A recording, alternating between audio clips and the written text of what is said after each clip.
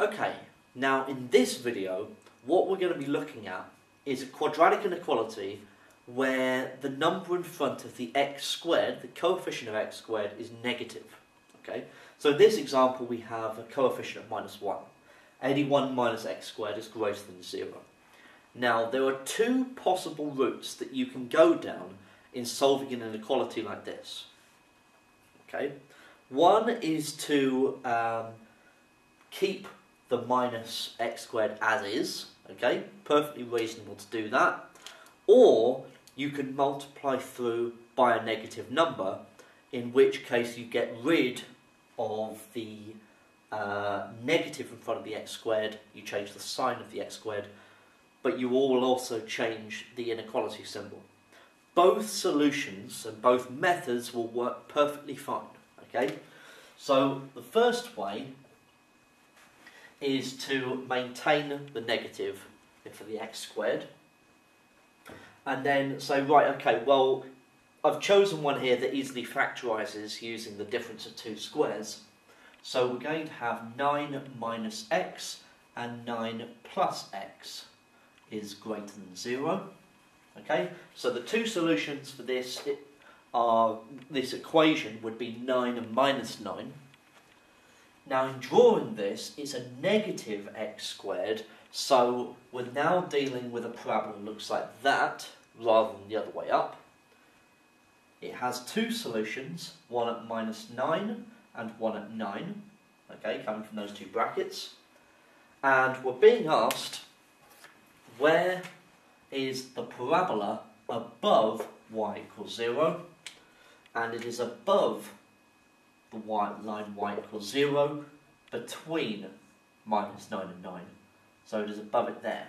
So we can write it as one inequality because it's just one region.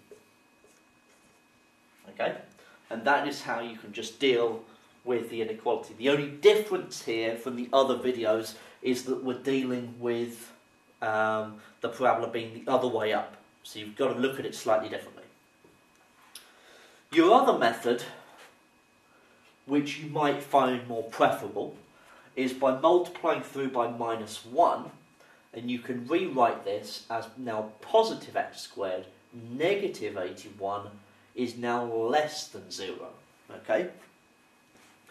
Now this inequality on the left hand side factorises using the difference of two squares as x minus 9 and x plus 9.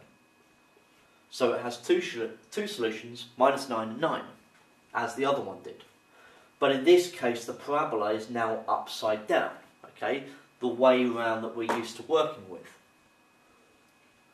Now this crosses the x-axis at -9 and 9, and we're asking where is the parabola below y equals 0.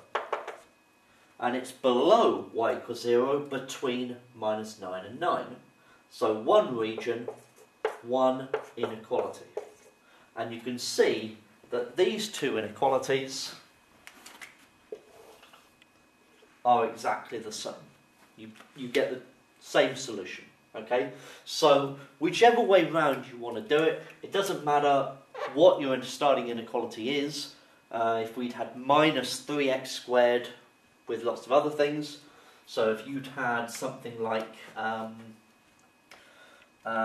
4 plus 2x minus 5x squared is less than 0, then if you multiply through by -1, you can rewrite that as 5x squared minus 2x minus 4 is greater than 0, okay? And solve that inequality instead, using quadratic formula, factorising, whatever, okay?